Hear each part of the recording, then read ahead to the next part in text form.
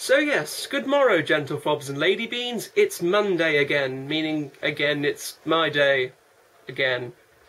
Last week our discussion was somewhat serious, so I think I will make this week somewhat serious as well, and then next week completely ruin it with like a dragon-sized duck or something similar. Which you did last week.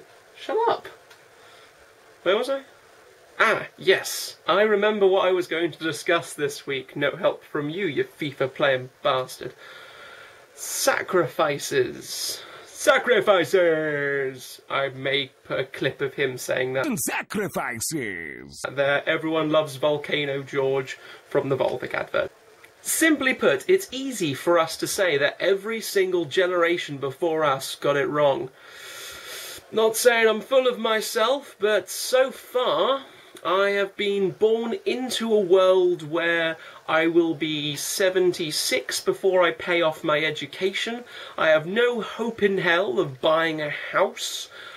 If I don't find a new way of powering motor vehicles, I'll cause the end of the planet and kill every single penguin. Oh no, not penguins! And every single country's on the brink of nuclear war. But I'm still alive! I mean, I know 70 years ago there was a world war, but they didn't have proper weapons of mass destruction. That was staged by millions of troops against millions of other troops. Whereas now, all it takes is one guy to just go, you know, half my citizens don't even know where Iran is, so if I just press this button here, they'll never have to learn again. And then it's gone, you know? And then we never have to worry about it.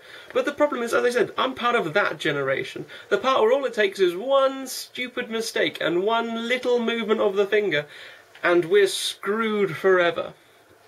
But my question to the Discussables this week, and yes, I am actually putting it into the video, which forces them to watch it other than the last 10 seconds. My question this week is, as a member of this fundamental generation, where obviously we have to make sacrifices to try and, you know, bolster the act of being a human for other generations, will you be one of the people who will spend your life donating to charity to try and help Africa, spend your life devoted to finding a cure for cancer, spend your life trying to figure a new form of transportation that don't use dead animals because it's wrong? Or will you be the type of citizen who will just be all like, you know, fuck that, I'm going to spend all my money on dib-dabs? And yes, I am looking at you, Abby. I know I promised to sing you a song, but that will have to come next week. My throat is sore enough. Getting distracted again, aren't I? Personally, I would find a cure for cancer if I wasn't completely retarded.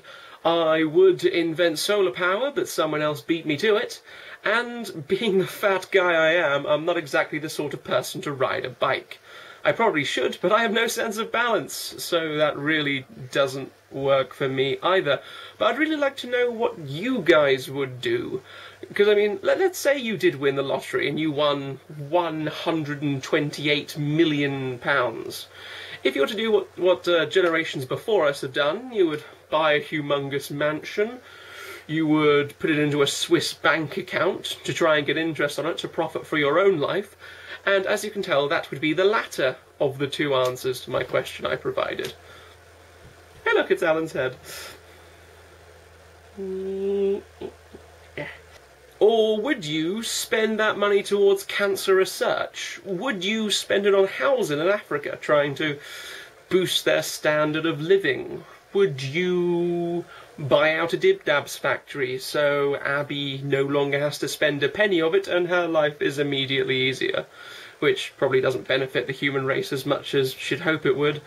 But why not? At least you've made one person smile, I suppose. But now, in the jest of sacrifice, I suppose, I'm going to give, I wouldn't say a strand, a few strands of my hair to the hair god, so he knows just how much I appreciate the fact that university hasn't gotten rid of me yet, and I'm still alive, considering.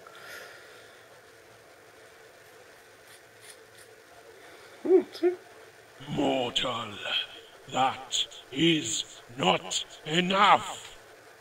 What do you mean, not enough?